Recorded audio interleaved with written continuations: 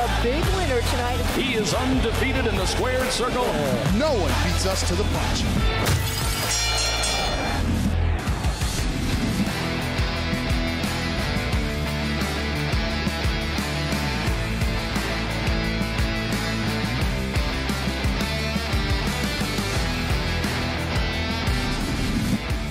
Hey there, Bare Knuckle News fans. I am backstage here with Gabrielle Roman.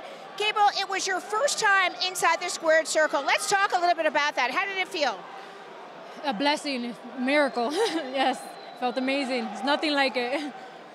How did you prepare for this fight? Because you were a last-minute opponent. That must have been very difficult for you. Yes, I received the fight on 8 days' notice.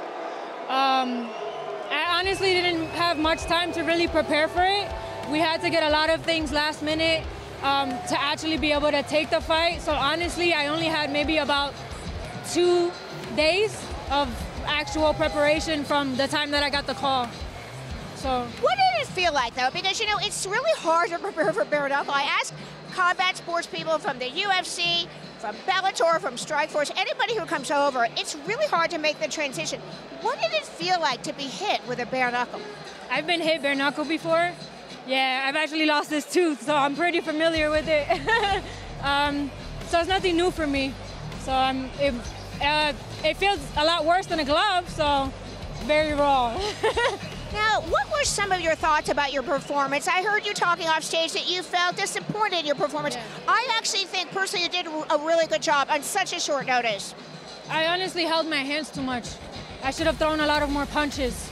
I should have attacked more in certain times where I clearly had an opportunity.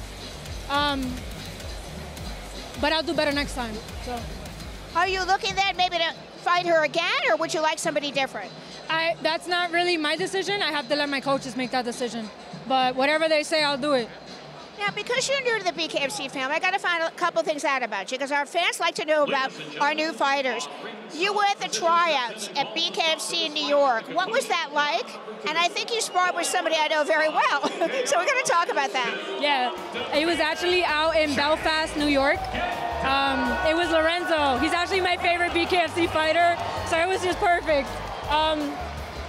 He is amazing. The event was amazing. It was honestly what made me want to just get more into bare knuckle. So, what kind of background did you have? Did you have combat sports background before you came into Bkfc? Yes, ma'am. Jiu-jitsu, kickboxing, and a couple amateur fights for boxing and a couple other places. Mostly exhibition fights. So that's really it. Now, you're a mom. You know, that's a really tough job. You've got to be a role model. You're a single mom. How do you balance the fact that you're in combat sports and all the training with being a mom? It's a little bit more complicated. So I am a single mom. Thank God I have my mom. My mom, it was a big traumatic event a little over 2 years ago. And honestly, after that, it was just me, my mom, and my kids, my aunt and my uncle, and nobody else. So honestly, but that's really all I need. All glory to God. If it wasn't for God, then I honestly wouldn't even be alive. So. Now, how old are your kids? And when you get home, what are you going to say to them? Are they old enough to know that you're fighting? Is I guess the question. They were watching this fight, so I know they're proud of me.